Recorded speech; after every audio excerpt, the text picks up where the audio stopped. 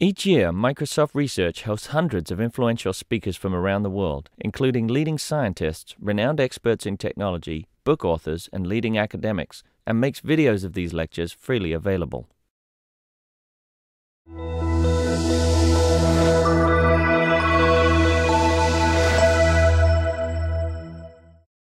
My name is Amy Draves, and I'm pleased to welcome Ron Lieber to the Microsoft Research Visiting Speaker Series.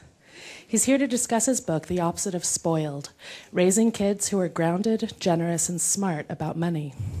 It's a practical guidebook and a values-based philosophy, which includes a detailed blueprint for the best ways to handle financial basics like allowance, chores, cell phones, and more. Ron is an award-winning columnist at the New York Times, where he writes the Your Money column. He previously has written for the Wall Street Journal, Fortune, and Fast Company magazines. He is the author or co-author of 3 additional books, including Taking Time Off. Please join me in giving him a very warm welcome.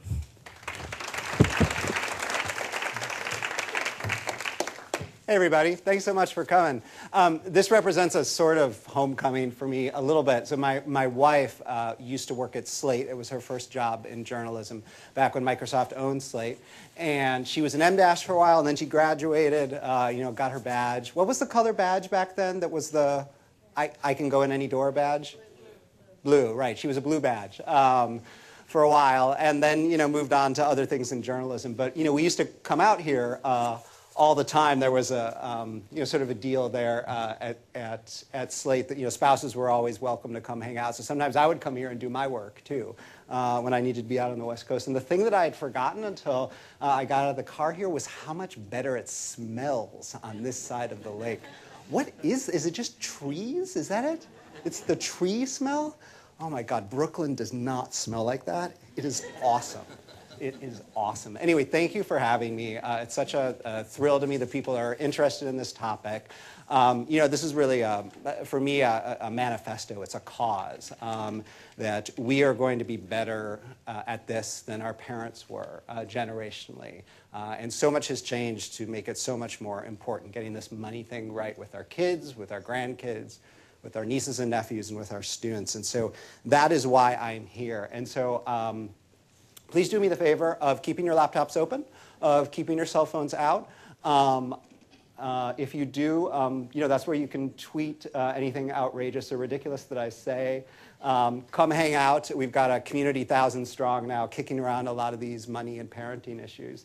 And that's where you find me if you want to sign up for my newsletter. There's literally a 15-second sign up there. Feel free to do it now when I'm talking.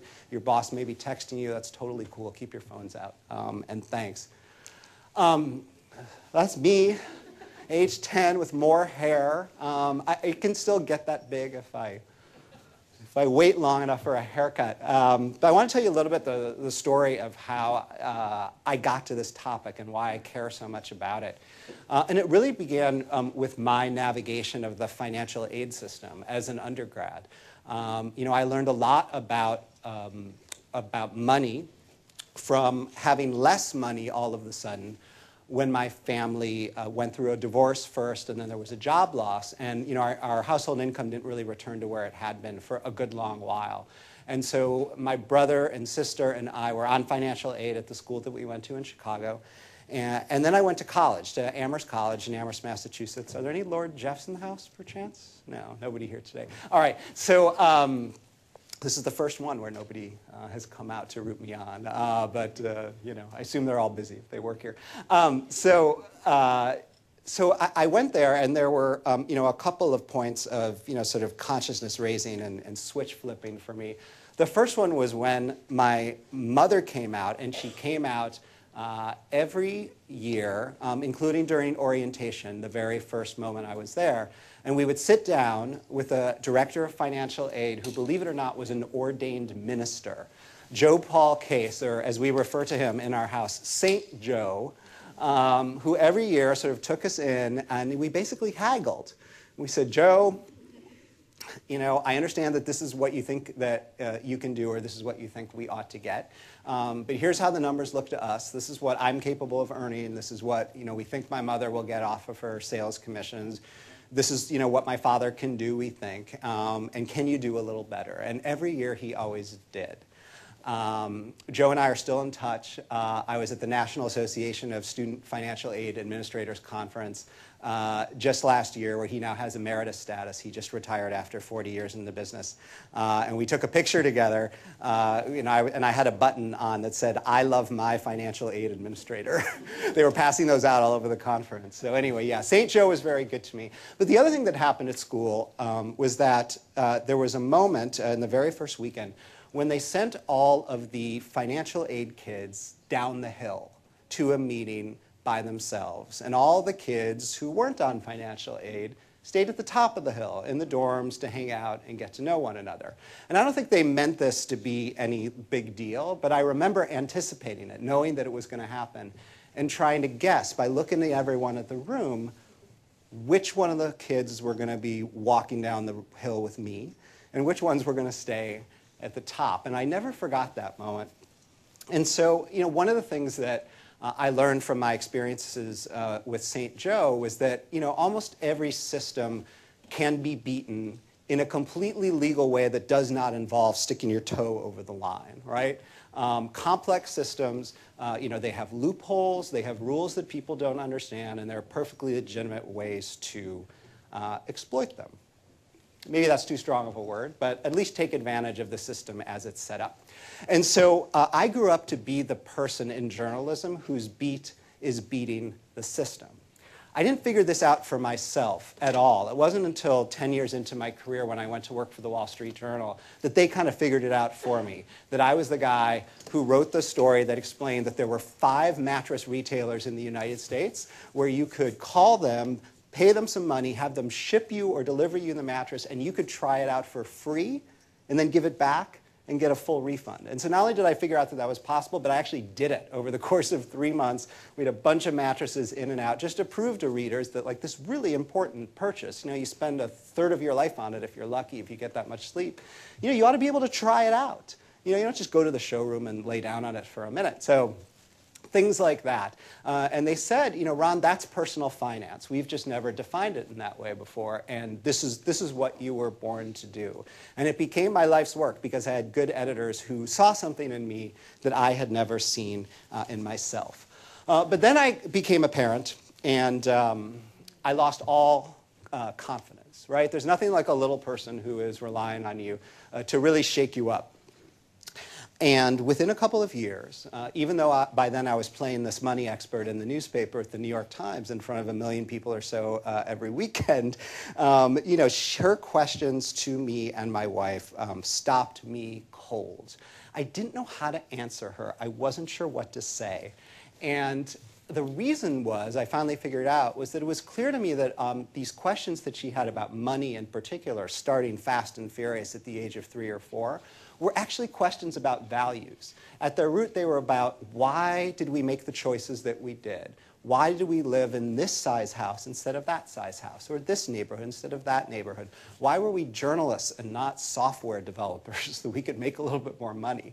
They were asking, she asked these questions early on, questions that kind of cut to our core. And they were all the more complex because she was too young to really understand the sophisticated version of the answers. So I started putting these questions up online on a blog at the Times. And a bunch of people saw them, and right around the time that Occupy Wall Street happened, they asked me to come speak to their communities, where people with more and people with less were feeling very uncomfortable about the conversations that were going on around the dinner table, and they didn't know what to say to their kids about it. And I tried to think about how I could help those people. And I thought, well, if there's one thing that everybody has in common, is that nobody wants to raise a spoiled child. Because spoiled is something that you do to them. They are not born that way. Spoiled kids are made, and they're usually made by their parents. So I thought, okay, well, if we can agree on that, and I think we can, then what's the opposite of spoiled? What's the solution here, right? And the dictionary wasn't helpful, or the thesaurus wasn't either, right? Because the opposite of spoiled is fresh, which you can apply to produce or meat, but it doesn't really work in this context. So, I made this list of all of the values and virtues and character traits that added up to the opposite of spoiled. Modesty and patience and generosity and grit. and thrift and curiosity and prudence and perspective. And I looked at that list and I thought, whoa, you can use money to teach every single one of these values, right? You know, we give and we're careful about our spending, and it's okay to ask questions. In fact, we value that because being curious about money is, you know, the beginning of mastering it. Having perspective on how much you have and who has more and who has less and how that came to pass and whether it's fair, and not bragging or showing off the things that we have or that we do, and being willing to wait, delayed gratification and all of that. And so I realized that money was actually a great teaching tool for these things. And I went and spoke to the parents about it, and they were the ones that encouraged me to write this book. So once again, you know, somebody else seeing something that I had not realized in my work that was adding up to something more. So I did what I was told. I took a leave, and I wrote this book, and that's kind of how I got to where we are today. So this is actually supposed to be my daughter. One of the illustrators at the Times put this together when I wrote the original column about the questions that kids ask. And you can see there's like a shadow sort of looming over her.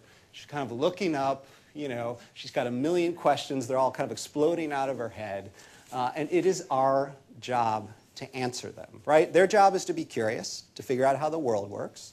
Money is a source of great mystery and wonder, and so they ask. And so there are a number of ways for us to answer, right? So I would ask you to think about a couple things.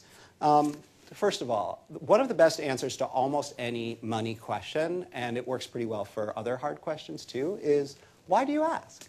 And it's not why do you ask, as if they're doing something wrong by asking or that it's impolite or inconvenient. We want to honor their curiosity, I think, and encourage them to keep asking. But often the questions don't actually have anything or very much to do with what they're saying. So very often kids who are young will ask if we're rich or if we're poor. Or they'll ask how much money we make, even though, you know, they're not mathable enough at that point to really comprehend the answer because they're not up to, you know, 5- and 6-figure numbers in math class. So you really want to try and figure out what's at the root of it. And if you ask them that question, why do you ask? You know, often the answer is, well, you know, someone on the playground said that their mother made $1 million, right? Or I heard you and Dad fighting about money, and I'm worried that we're running out of money, right? Or once they start reading, they see something in the newspaper about people who are unemployed, and maybe you're unemployed, and they think that they're about to be poor. Or you just got a new car, and they think they're rich. And so you want to try and divert the conversation, if you can, you know, to the things that they're actually asking about, and not answer anything more, because they may not actually be curious about what they originally said that they were going to. Plus, why do you ask is a great stalling tactic.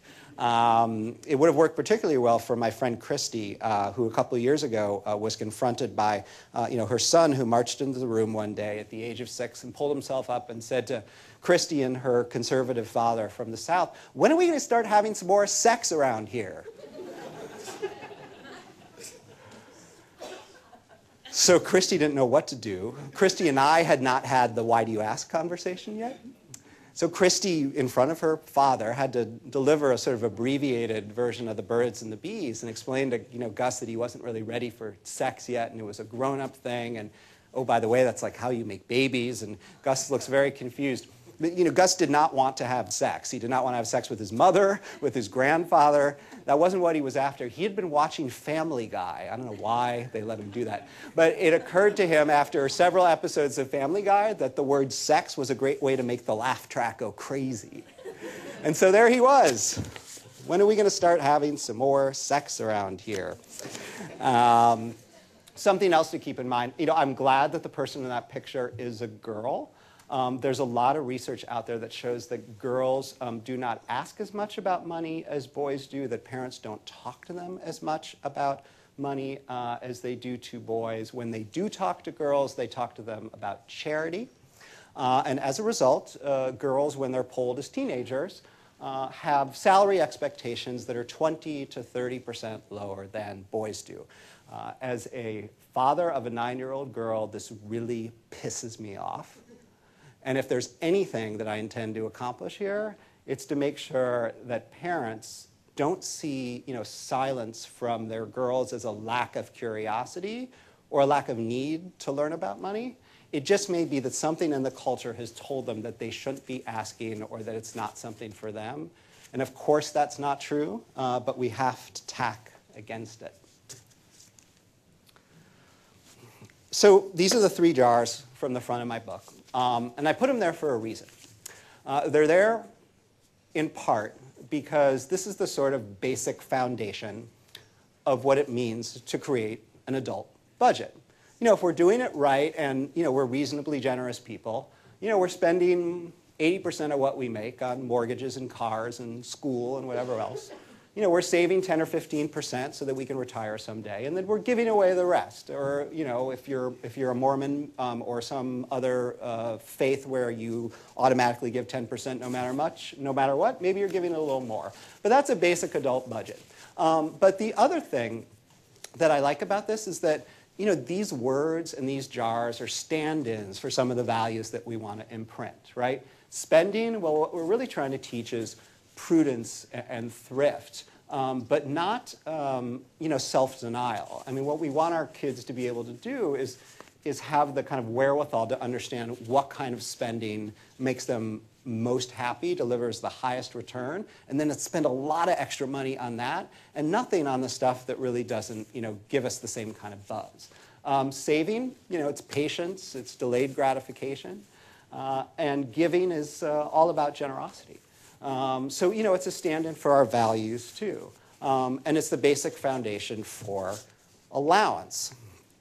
And so, something else that allowance is about. Now, why are you laughing? Wait, who laughed first? And tell me why this is funny, because let's get at the root of this. You're smiling. What made this? Because I know how much hunter wellies cost. All right, is anybody wearing hunter boots? Okay, yeah, this has been an issue for me. There's nothing wrong with adults wearing hunter boots. And there isn't even really, well, anyway. The biggest challenge that adults have in figuring out their spending, and certainly the biggest challenge we have with teaching kids, is understanding the difference between wants and needs. And for every category of spending, adult spending and kid spending, there's a range of items on the list, right? So if we're thinking about wellies, and I love doing this here because it rains a lot, right? So people totally get the rain boot thing. Every kid needs them, right? You can get generic rain boots from where would you get your generic rain boots here? Like Payless or something, right? Yeah. So it's or Target or Walmart, right? So maybe those cost $20. And over here, we have the hunter boots. And the hunter boots for kids probably cost 70, 80, 90 bucks. And for grown-ups, they're into the low 3 digits.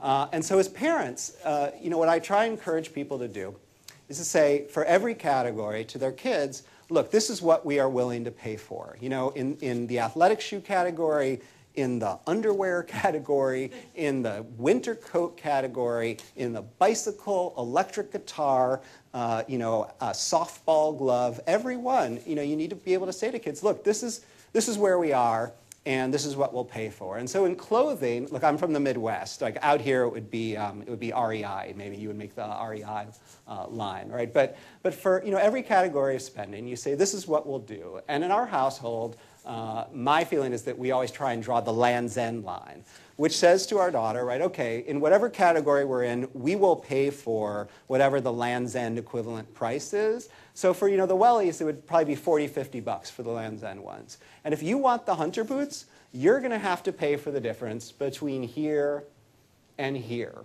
out of your own money, your birthday money, your Christmas money, your Hanukkah money, out of your allowance, whatever. So again, different families may have different lines. Your line may be a Target line, or it may be a North Face line, so it might be to the left or the right of mine. But if you can lay it out this way for kids, they don't have to like it, right? They don't have to like where you put the line, and it's not up for negotiation, but it does give them a sense of, how you make these decisions. And so one of the trickiest questions that anybody ever asked me when I was giving one of these talks is, Mother got up and said, So my son came to me recently and said he didn't understand why he could not have a carnivorous plant terrarium, given that they had bought hunter boots for his sister to wear. And I thought that was awesome, because he saw something, I think, that his mother hadn't quite been able to articulate, which was that his ask was for a tool for learning, right? Carnivorous plant terrarium. You got botany, you got animal behavior, you've got science. It's all sorts of good stuff. Hunter boots are a luxury product. They are a want and not a need. Whereas tools for learning, I think in most families that have some disposable income, tools for learning are sort of mandatory. We spend as much on them as we possibly can. So I said you should get the kid the carnivorous plant terrarium, but make him pay for his own flies. This is all well and good, and I puffed myself up. A couple months ago, my daughter came home wearing those. And I thought, okay, this is not something I would have ever chosen to pay for. I think my wife knows that I've been, riffing in this manuscript on hunter boots. What on earth happened here? It turns out that grandma got involved. Grandparents are a menace in this regard. They think it's their job to spoil kids, that they were put on the earth specifically to subvert all of our rules and values and decisions. They do it with great glee. And so a couple of years earlier, a leather miniskirt had showed up in the mail from a different grandma. That went back to the store. I sucked it up and let this one go. And I'm glad I did, because now my daughter is like totally tuned into this, right? She thinks the whole thing is very funny. So we're walking down the street. Just a couple weeks ago, we were in Fulton Street in downtown Brooklyn, where there's a ton of sort of cut-rate discount stores. She grabs my hand. She said, Dad, there's generic hunter boots in the window. And sure enough, there they were for the same $20 they would have cost at Payless. And so we took a little glamour shot and let it go. So people often ask me about chores and whether kids should have to do chores in order to get allowance. I think the answer is no. I think money, again, is a tool for learning. It's for kids to practice.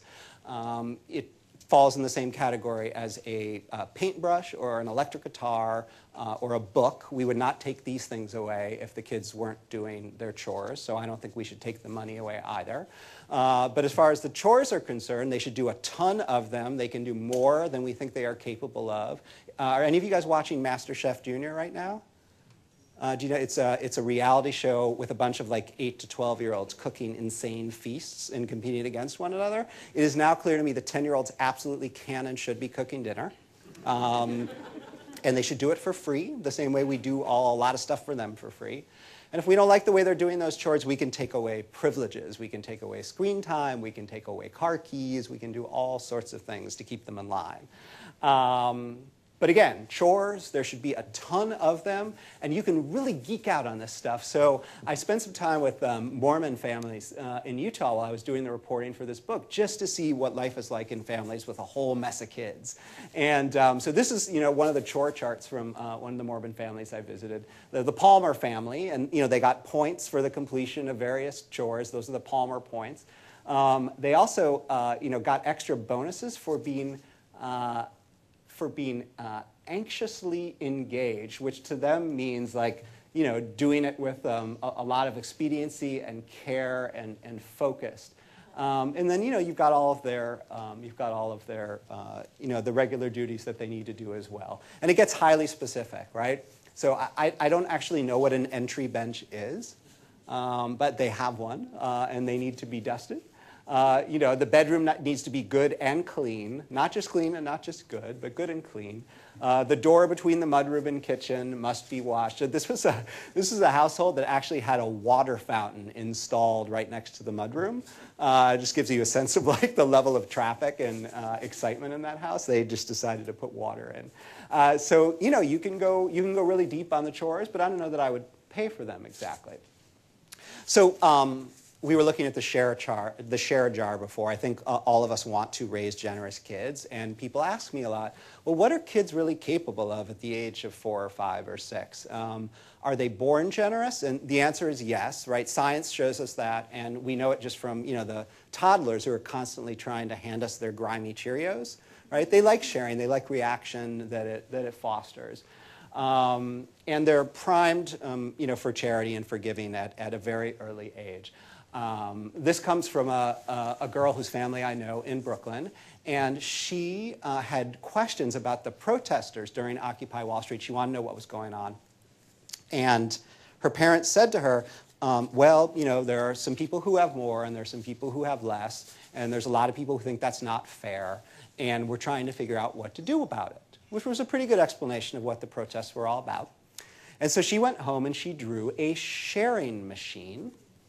And so at the top, goes in the gold pieces, and they come down the pink funnel, and it turns into, red and blue money. And then out it goes off the phallic elephant tusk, out into the world where the money is, I guess, redistributed. Now, not every kid is a fan of redistribution. It turns out some of them go to school and write stories about how people should not have to pay higher taxes. So this showed up at my daughter's school, and of course, being a busybody reporter, I called the family. I said, did you know about this? I said, I think it's so cool that he has these opinions. Where does it come from? And they were horrified. And then they stopped and they looked through the book collection, and they realized that like 2 months earlier, they had been reading a book about the Boston Tea Party. And so he remembered that there had been this protest a couple hundred years ago that people didn't want to pay higher taxes to the British, and that was how it started. And so it's not clear, what sort of politics this boy's going to have when he grows up, but clearly he's absorbing this whole question about equity and redistribution. And we can absolutely bring kids in on our own discussions as well. Last year, we sat down with our daughter, and we put a bunch of beans on the table, 100 beans, and then we divided them into piles according to how we allocated our charities giving. And so, river blindness, devastating disease for, something like 75 or 100 bucks, you can actually save a life because the treatments are so, effective, and there are organizations now that do a really great job of making sure that people are inoculated and get treated. And, there's the, basically what I consider to be payback for financial aid. There's a couple of those. Breast cancer, my mom's a survivor of premenopausal breast cancer, so we give there. Food for the hungry, homeless children, public radio. My grandmother by marriage is a Holocaust survivor, so we try and help older Jewish people. And then there was the one, you can see that this one's in a different handwriting. So we said to our daughter, what's missing here, and do we need to move the beans around to make it more fair and more reflective of the things that are truly important to us and truly important to you? And the thing that I liked about what she did is that she saw this, which is payback for my financial aid, and this, which is payback for my financial aid. And she decided that she wanted us to give money to the scholarship fund at her camp so that kids who are like the way that I was when I was a kid would be able to go too. That, to me, was victory. A close cousin of generosity is gratitude. Because one of the things we try and talk to our kids about, I think, is, we sort of have almost a duty as human beings to sort of throw the rope back for others. One day it might be us that need help, or maybe we have already been the people who needed help, whether it was, financial aid from a fancy private school, or like her great-grandmother, Grandma Hannah, who was literally taken in and spirited across Europe and on a boat into New York and taken in by all of the refugee organizations in the 1940s and 50s so that she can make a life and a family and make a wife, or help make a wife for me. And so this is part of what we do. We help, and we are grateful for what we have and for all of the things that have been given to us. And so, when you start thinking about gratitude on a more kind of consistent basis, it's really powerful. There's a lot of science that's been done on this, particularly out of the Greater Good Science Center at the University of California at Berkeley. Do any of you get their newsletter, the Greater Good Science Center? It's fantastic, totally worth signing up for. Thinking about the power of gratitude has literally made me a happier person. I feel like I'm about 20% happier than I was when I started the research for this book, and it's just through some sort of daily gratitude ritual. Sometimes when I'm waiting for the subway, I'll stop and I'll think about someone or something that did something awesome that day. For me, for the world, something that moved me even in a small way. So turns out kids like to do this too. It's incredibly powerful for kids to do it. And you can do it through a grace saying ritual if you happen to be people of faith. Or you can just sit around the table and hold hands and close your eyes and say gracias, which is what a family in Vermont that I visited does. And it's a great way to sort of stop, pause, think about what you have, and simply say one word, thank you. But what kids really love to do, it turns out, is give toasts. Because it makes them feel like grown-ups, and they're raising their glass, and it's raucous, and everybody does cheers. Kids love that stuff, right? So, if nothing else, have a nightly or a Friday nightly or at least a semi-regular toasting session so they can think about the things and the people that did cool stuff that week that made them happy and grateful. So we haven't talked so much about paid work, and paid work for teenagers has gone out of style a little bit. It started with the labor laws, all of which are great, but we still have some sort of historical memory of that, and we worry now about kids working too much. But in upper middle class and above communities, the definition of too much equals their grades will suffer. This after-school job is not as important as being a theater person or an athlete, and they won't get into Stanford. And so this idea has developed that I believe is actually false, and I've spoken to enough admissions officers now to know for sure that it's false, that work is actually kind of devalued, that paid work is devalued, and it's better for them to do all of the usual array of extracurricular activities so their applications look like everybody else's, which is not really the way to stand out when only 1 in 20 kids get into Stanford. And so just to prove this point, I started this annual series of college admissions essays where we do a contest in the newspaper where we pick the very best essays that have been written about money and work by 17-year-olds who are applying to college. And these kids are going amazing places, telling incredible stories. And it turns out kids want to work. They're primed to work. There's a whole riff in the book about tin can collection and redemption. Kids do it up and down the income spectrum. I have stories of families who do it all the time. The Clark girls, that's the back of the elder girl's head. They live in San Jose, California. And they got so into the can and bottle collection. Their parents drink a lot of beer. They have a lot of parties. And the girls, dutifully clean it all up. And in exchange for that, once every 3 months, mom or dad takes them to the scrapyard in San Jose. And off they go. And this place is like the scene out of that movie in the first Star Wars film, where it's like every race, shape, size of person from all over the place, Boy Scout troops and, you name it, people working there and going there. There's like shards of glass flying around. They're crunching stuff. It's really noisy. You can actually borrow earplugs when you're there. It's so loud. And, the girls walk through and know exactly what to do. They know everybody behind the scales. They know the cashier by name. And they walk out of there with 80 or 90 bucks, and they take it to the credit union and put it away. Kids like working. And I was so interested in this idea of kids and work. I got it in my head that we might actually all be better off if we were more like farm families, where, in the old days, you would actually produce more kids specifically to do the work. And so I went and I tracked down some dairy farm families in Utah, again, where they had a lot of kids. Many of them were Mormon. And this is Zeb, short for Zebediah. He is the youngest of 8 on a dairy farm near the Utah-Idaho border. He was 5 at the time that I met him. And it is clear to the Smith boys from the earliest possible age that they will work and that they can do much of what the grown-ups do.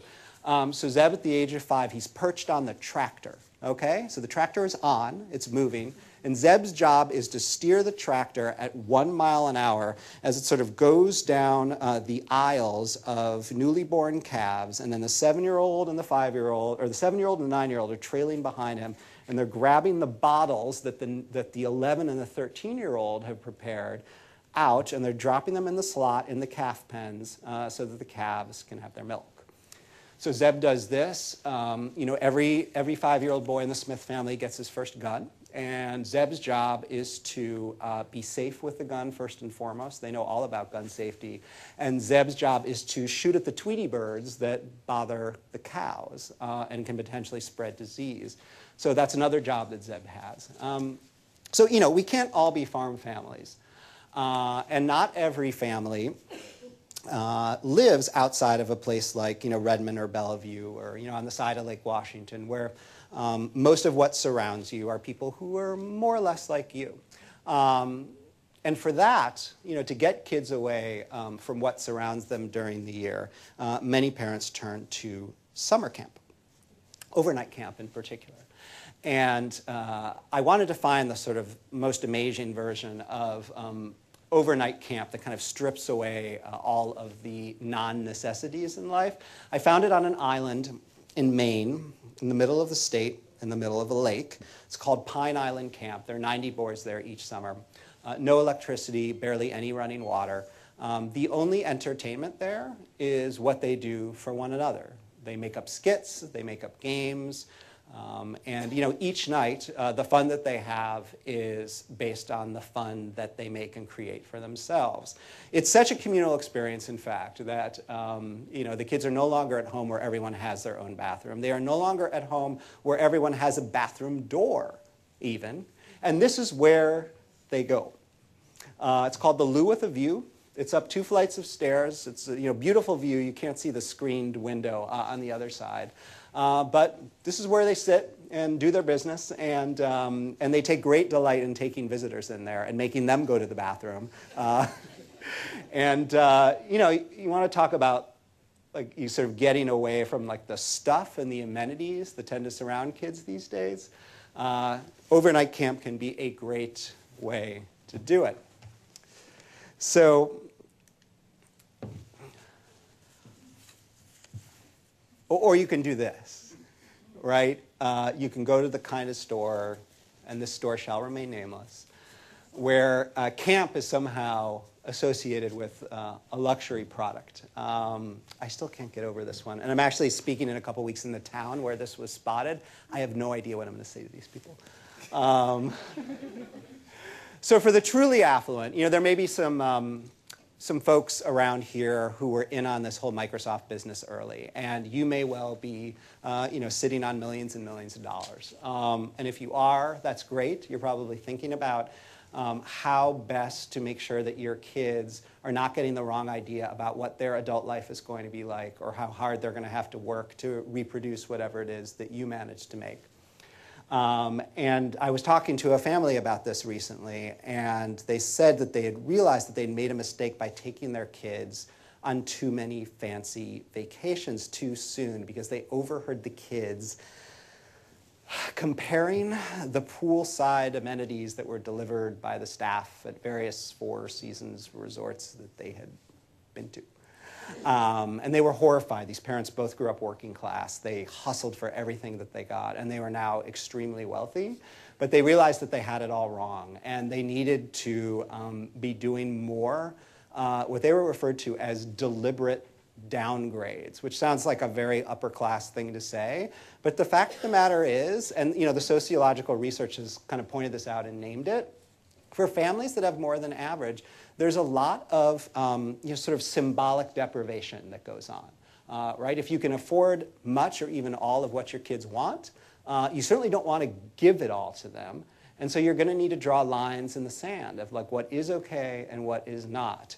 And so, you know, being served a poolside drink at a, you know, resort with a, you know, graduated edge pool, you know, may or may not be your version of being over the line. But, you know, I now think about, you know, this family in the Four Seasons when I go out and talk to people, and when I think about, you know, what we splurge on and whether our daughter is getting the wrong idea from that. And, you know, they may be getting the wrong idea if we're not narrating our choices.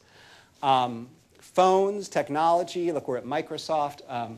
This is a big deal with 10, 11, 12, 13-year-olds when they start to get them. My feeling about this is smartphones are a want. They are not a need. Every kid needs a cell phone at a certain point, I think, just because teachers and coaches even are texting them. They text with one another.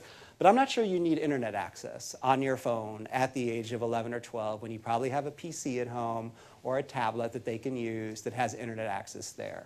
And so my feeling is that if they want this, if they want Instagram on their phones, or whatever it is that they want while they're on the go, or whether they're in school if it's allowed, then they ought to pay for it. They ought to pay for the data plan. They ought to pay for the hardware. You pay for the basics. They pay for the rest. And the same thing goes with cars. This is the boxy Volvo of many of our youths. To me, it's sort of symbolic of a sturdy, kind of tank-like used vehicle that you know that you can rely on. Cars have only gotten better over time. Even the 10-year-old ones today, all have airbags. Many of them have stability control. All of the stuff that you'd want kids to have. And so, I'm a big believer in used cars and making kids pay for them. This they cannot pay for. This is the kind of thing that only a parent can pay for. Maybe we have some fractional owners or jet owners in the room, I'm not sure. But where kids tend to see this kind of thing most often is on Instagram. Inevitably, in relatively well-off communities, or especially well-off communities, there will come a point when a kid that they know or a friend of a friend posts a picture of themselves in some insane place. Maybe it's the 50-yard line at the Super Bowl, or maybe it's down on the field with Russell Wilson, or maybe it's in a private jet they've hitched a ride on, or that they have access to 25 hours of each year. And I've heard from a lot of parents who have said that I actually wanted to break my kid's phone the first time I realized that they were looking at this stuff. And they can follow. Do any of you know the Rich Kids of Instagram account? You can actually follow an account with a whole bunch of pictures like this. And kids get all the wrong reasons about what's possible.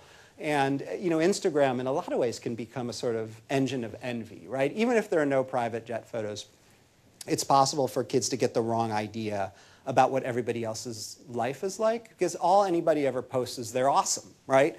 Like, here me, I just got these awesome new clothes with my awesome friends on my awesome birthday, and you weren't invited, and my post has more likes than yours does. And it can be very easy as an adult, let alone a child, following that stuff, to think that your life is somehow wanting. And so it's not to say the kids shouldn't have phones, not to say the kids shouldn't have Instagram, just that we need to watch what they're consuming in the same way that we watch carefully what they're consuming on television. I mean, this for them, the rich kids of Instagram, this is the new TV. So as you can probably tell by now, I feel really strongly that there's a deep-rooted connection between money and feelings and behavior and emotions. The basic science and economics of personal finance are pretty well established now. You spend a little bit less than you make. You put the rest away for safekeeping and for retirement. Invest in index funds or Microsoft stock, or maybe not recently. I can't remember. But anyway, you save as much as you can. You put it someplace relatively stable. You have a diverse collection of assets. And you buy some insurance. And you continue to work diligently. And you cross your fingers that you don't have a big interruption in income. But the way that we screw things up is when we let our emotions govern our spending and our investing and even sometimes our giving. And it's especially powerful when it comes to our kids and our money and what we want to do for them. Because it's a complex emotional stew, right? On one hand, you've got your parenting instincts, which are all emotion. And you've got your money instincts, which are often majority emotions. And when you try and think about parenting and money and kids, it's just incredibly complicated. And so I always ask people to just think, right? Am I making a money decision here? Or am I making a feelings decision here? Because when it comes to our kids, we really want to get that right. Thank you.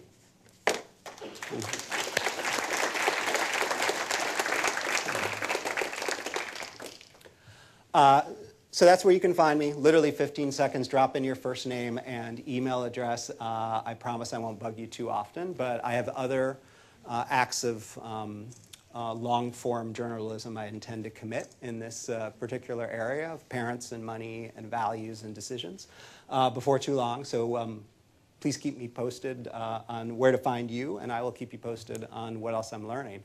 But before we go, I'd love to take questions. Ask me anything about the newspaper, about the book, about the rich kids of Instagram. Have at it. Mm-hmm. So in your slide with the Land's End to the hunter to the chief, you said the Land's End was your line for what you were willing to spend, and if they wanted to spend beyond, they could. Mm-hmm. If they were willing to take something on the target end, would you give them the balance between what you were willing to spend and what they settled for? Not in isolation for a child age 6 to 10, but one thing that I advocate doing, and I think we're going to do this with our daughter starting in the next year or two, is that you can take your collection of Land's End lines or Target lines or REI lines and sit down with your child in July or August and say, okay, here are all the things that we think you've grown out of or that you'll need. And we've got a Land's End line for your boots, and we've got a North Face line for your winter coat, and we've got a Target line for your underwear. And so here's the budget. Here's the underwear money for Target. Here's the Land's End line for the boots. Here's the $180 or whatever it is for the North Face jacket. We're going to throw all that money into a pile, and you decide. And if you don't want the North Face jacket, then you can buy the Target jacket. And if you want to, buy your bras and underwear at Victoria's Secret, have at it. But we're not going to give you any more money. And if you screw it up, you're going to have to find a way to earn more to get the things that you need. And it's up to you.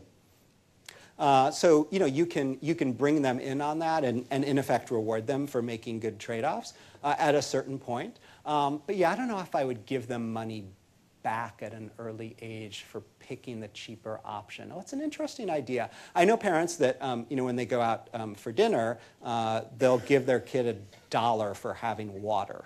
So that's sort of like a similar way to go at it. Although, I don't know, different parents are different. We generally don't let our daughter order drinks in a restaurant because going to a restaurant is a treat in and of itself. So. Mm-hmm. So I read an article recently about a father who basically took the month's salary out of the bank. That was me. That was you? I wrote it. Oh, okay. I didn't do it, but I wrote it. Oh, okay. Yeah, it was an excerpt from The Opposite of Spoiled. Okay, so I thought that was really fascinating. Mm-hmm. And I just wonder, what age is that appropriate? Mm-hmm. My kids are like 5 and 8. And so Right. there's some- Yeah, so the question, the question was, should you disclose what you make to your kids, and if so, when? And so this gentleman, Scott Parker, he did this with kids ages 17 to 7, I think. Completely radical. He throws the money on the table and he starts peeling it off into the budget pile so that they could see where it all went, and there really wasn't very much left because he had 6 kids, and even at $10,000 a month, the kids were in Cub Scouts and they had pizza night once a week, and pizza night for 8, and you're down $150, right? So anyway, he did that for them. I don't think the young ones are ready. My feeling about this is that your kids deserve to know. It's a great thing to teach them, but not until at least 10 years have gone by of intensive, allowance training over here, and then you introduce them to the idea of the household budget so they know what that money might go into. So they're learning about rent and mortgage and insurance and bills, and they're going to the grocery store with you for a year. And then over here, right, you're teaching them about discretion. You're testing them. Are they going to keep their siblings' secrets, which they often have trouble doing if they have siblings? Are they going to keep their friends' secrets, or are they going to gossip and cause pain to people who are close to them? Are they going to keep the family secrets? And then, you pose it as a test to them. Say, this is grown-up information. We believe that you're ready for it. We want you to understand what it takes to have a life like this. And if you want a different life, how much more that might take. And you could ask us questions about that, but you should know that this information is not valuable outside of our household. People aren't really all that interested in it. And so if you talk about it, you are going to sound like an asshole. And so, at that point, kids are not going to want to flunk the discretion test. They're not going to want to flunk the maturity test. They're definitely not going to want to flunk the asshole test with their friends. And at that point, they keep it to themselves. And it's good information to have. Well, just to follow up to that, so what about when they ask questions about, you say, oh, we're going on a vacation, it costs a lot of money to go on vacation, just because you want them to understand that this is a privilege. And they say, oh, well, how much does it cost? Or, those kinds of questions. Yeah, I think it's okay to tell them. If you happen to be going on a Four Seasons type vacation and you wouldn't want that getting out, You know, it's a tricky question, right? But, I think we ought to own our choices, and we ought to own our choices with our children. And if it makes us uncomfortable to spend that much, or if it would make us uncomfortable for people to find out, well, then don't post your Four Seasons photos on Instagram, that's for sure. But, then maybe we ought to check, like, are we really spending money in a way that makes us feel good? Or would we be better off going camping and putting that money towards college or charity, or adding another room on the house so we could have bigger parties to make more memories with the people that we love, right? So I think it's okay to tell them, and even better, it's you can bring them in on it, right? You can say, all right, this is the budget for vacation this year. You decide. And, we can downgrade the hotel and, upgrade the, day trips, or we can pack our own food and stay in the Four Seasons but not eat in the restaurant, right? I mean, you could do all sorts of things, and you never know what they might be willing to try. And, I get that the stakes are sort of high because we grown-ups don't have a lot of vacation time. So do we really want them planning all of our vacations? Maybe not, but it's a fun experiment to try at least once. So does your book cover anything about university life? So the question is, does my book cover university life? I made a decision to stop at roughly 16 or 17 because the whole question of who pays for college and how much and where is so complex, and it's gotten so big that I actually believe that it's the biggest financial decision that anyone will ever make. And the fact that teenagers are making that decision is madness. It's a real problem. So I'll have more to say about that at some point in the near future. But the one thing I do address is that because it is a really, really big decision, and it's a really big number, the kids should have some skin in the game. And I profiled one family that sits down with each and every 14-year-old, and there have been 4 of them, and says, okay, you're going into high school now, you're probably going to want to go to college, and you are going to pay for the first semester of tuition. And that has added up to, I think the last one paid $15,000 or $16,000 to go to Northwestern. And we're going to support you. We will wake up at 5 in the morning before you have your driver's license and take you to whatever job you want to get. We'll help you with your resume. We'll help you with your taxes, but you are going to earn this money, and you don't have a choice in the matter.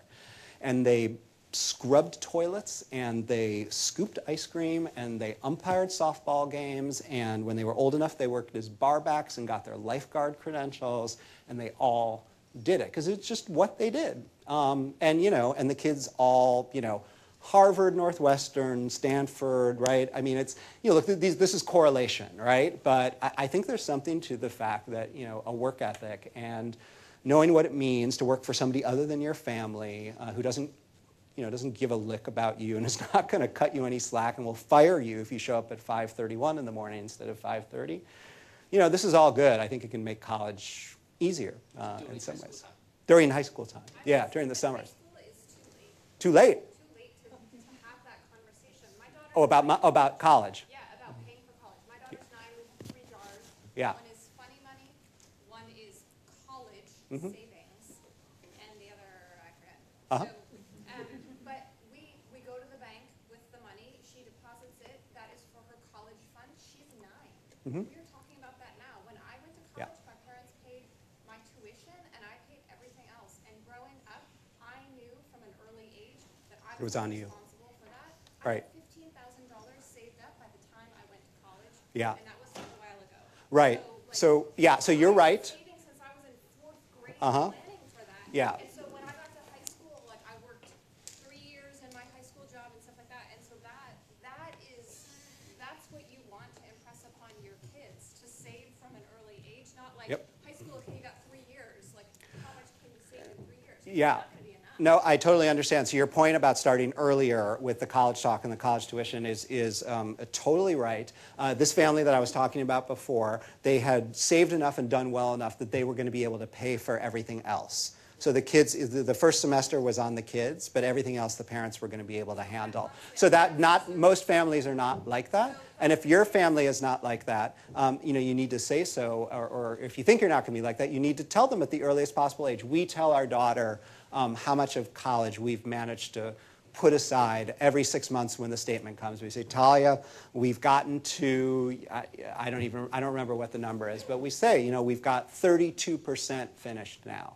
And we think by next year we'll be at 36%. And then when you go to college, you know, you're going to work, and we're going to work, and we're going to, you know, not go on vacation for 4 years, and we're going to shovel even more money at it, and then, you know, maybe we'll have to pay some loans back afterwards. But, you know, this is a really, really large number now, and, you know, maybe we'll get some help, and maybe you'll qualify for some financial aid, but maybe you won't. And, you know, I think they need to be aware of it. I mean, look, what's happened very quietly in a way that nobody has noticed, and I had not noticed until somebody actually, you know, sort of hit me over the head and told me a couple weeks ago.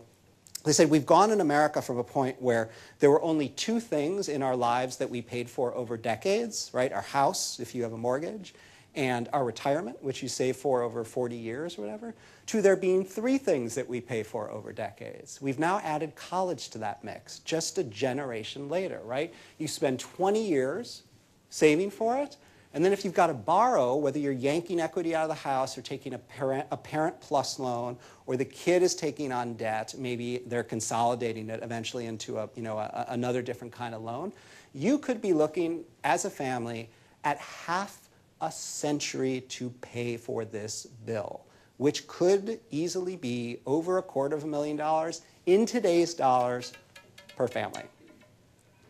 It's a lot of money, it's a big deal, and it is a real problem. Coming out on this? Stay tuned. Oh, so you and then you. Okay.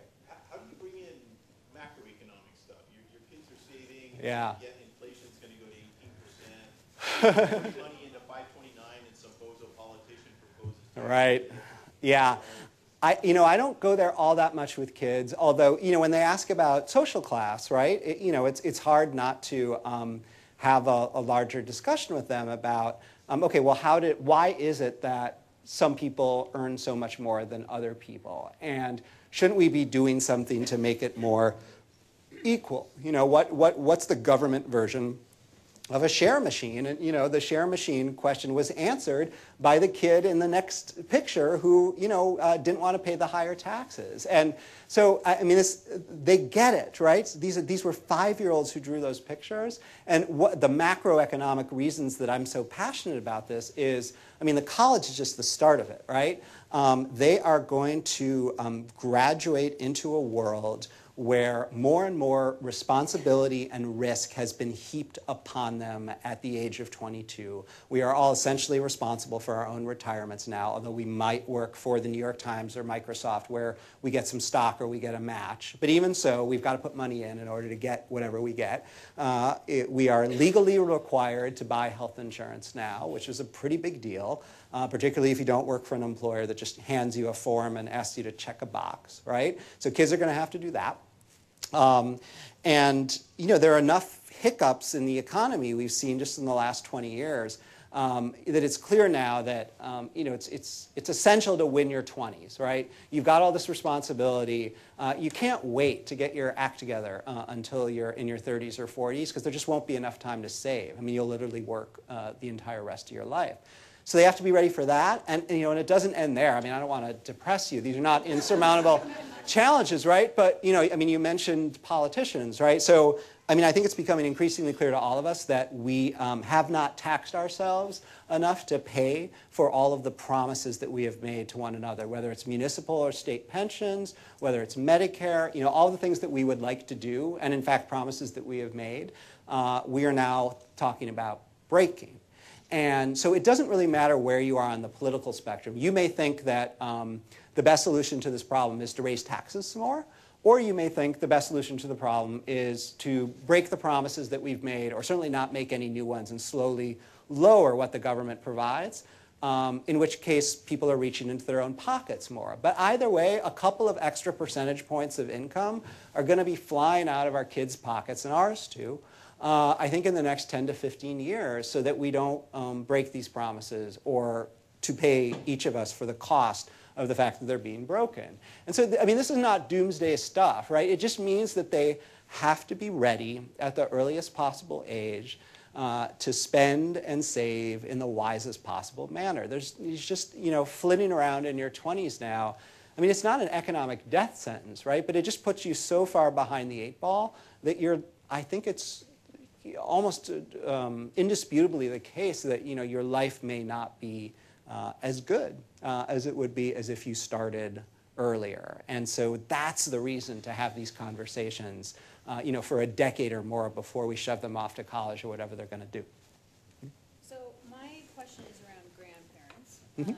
My kids are 5 and 7, very impressionable and whatnot. And several times they say, well, I'm just going to ask grandma then, kind of thing. And, grandma's like, hey, that's what I'm here for. I'm on this earth to spoil my grandkids. So, like, what's your advisement there, and how do you handle that and instill in your children that, these values are... Yeah, how often are they hanging out with the grandparents? Well, they live here. They live here? They're local, so. And is it, they're literally calling them up every week and asking for things, and then they get them? No. Okay. Just, it's not like a huge problem. Yeah. But, they get it. They understand, well, Right. if you say no, Mom, I'm just going to ask Grandma, right? Yeah. I mean, So- they've already said that. I mean, Sure. It's not like it's this perpetual thing, but it could be Right. soon. And I'm, like, hearing these clues, right? Yep, yeah, so the question is, what to do about grandparents and the grandparent menace. I originally thought that I was going to write a whole chapter about this, but I was actually, I actually decided that I was wrong.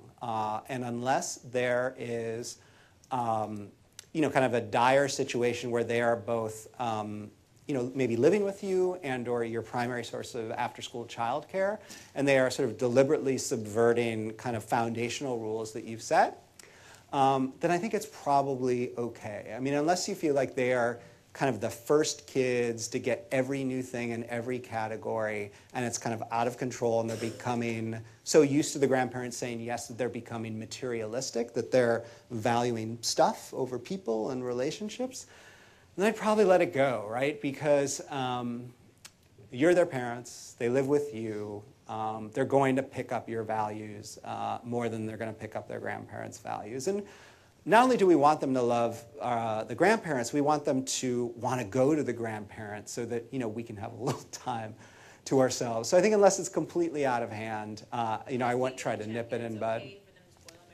Yeah, and look, every family has their own list of banned items, and I think there you draw the line. And for me, it was that leather miniskirt, right? For you, it may be guns, or whether a gun like Zeb had, or fake guns. It may be pierced navels. It may be push-up bras. It may be dogs, right? I mean, if the grandparents show up with a puppy and they haven't asked you yet, it could be end days for everybody, right? Make it clear what's on your banned item list. It hadn't occurred to me to put leather skirts on the banned item list for 3-year-olds. But still, you're in charge, and it all goes back if you don't like it, and nobody else has to like it, but it's on you. Time for one more. All right, one more here in the front. This is a question regarding schools. Sometimes we as parents, make a choice to send them to private school and, cut back on other expenses. And of course, they don't really, the age of 5 and 6, they don't really understand the choices that you make. How do you approach that? I mean, is there any Sure. advice that you would give in that? Sure. The question was, if you're choosing between private and public school, and let's say you make the choice for private school, how do you explain it? There's 2 stories about that. One I heard just a couple of weeks ago from a parent who told me that she sits down with her 5-year-old and her 7-year-old every month, and they sit down in front of the computer, and they dial up the website for the school, and she has the kids push the button on the mouse to move the money from the checking account to the school so that they know. And then I heard a story from a Brooklyn family a couple years ago who told me that their daughter, who was 10 years old, had discovered the bill for the private school, and she said, "I didn't know you were paying for this." So the parents clearly, were they embarrassed by it? Did they not want her asking uncomfortable questions about why you pay for our school when there's a perfectly good public school nearby? Because then we start getting into the whole question of why do families make different choices? And that can be an uncomfortable question to ask without, devaluing the schools in your community, or without inadvertently or indirectly criticizing the choices of other parents, or other parents who may not be able to make that choice because they can't write the checks, or they can't qualify for financial aid for whatever reason, or because they didn't want to make the sacrifices that you have made. And so, you try not to criticize other people's decision-making or other people's schools. And you can just say something like this. This was the choice that was best for us, and it was best for you. And we like what this school stands for because we like the values that you're learning, and we like the fact that you have these musical instruments, or that you have 2 teachers in your classroom instead of 1. That doesn't make it better than any other school in general. It just makes it better for you. And we sacrifice to do this. And it's almost always a sacrifice because, if you're writing a $30,000 or $35,000 check, that could certainly go to charity, right, if it wasn't going to private school tuition. So there is a sacrifice being made. You're being less generous, or you have a smaller house, or you take fewer vacations. But you say this was a choice that we made because we felt like this was the way to spend the money that would give us the most happiness, because you would have a really happy experience in school, and we really want you to be happy. And so that's why we did what we did. But that doesn't mean that your friends made a wrong choice. They just made a different one, or one that was right for them. How's that sound? Good, but I have, what I wanted was also in terms of, they go into school and they see a different spending. Oh, okay. So it's you're asking about the comparison stuff too. Yeah, I mean, look, that's hard, particularly in communities where there are people with a lot of money. And, again, this is one of the situations where they don't have to like the answer, and we may feel defensive about it too, because what they're saying is, around here, the version of that question is, why didn't you start a company instead of just working for one? Right? A bratty 13 or 14-year-old might stick you with that, right? And, and it feels like an indictment of the choice that you've made, or of your own enterprise, or sort of smarts, right? So, you got to take a deep breath. Again, it's perfectly reasonable for them to ask these questions. And then you just try and explain to them, look, there are not very many people in the world who can do all of those amazing things that, you seem to want to do yourself. We are not one of them right now. You have the ability to go out and earn more and become one. But hopefully if you're doing the gratitude rituals all along, they have a sense not only of what they do have, but also the special things that make your family unique, and you want to emphasize those, whether it's a hard scrabble immigrant tale, a surviving noxious man with a mustache who wanted to wipe your people off the planet, right? We all have these stories, or we all have our own existing rituals that make us unique, the way that we give together, or the places that we go, the things that we do, all those things directly or indirectly involve money. And so, you have your own unique way of being in the world, and you try, when they're, feeling a little bit less or lesser, to remind them that there's some things that are really awesome about your family, too.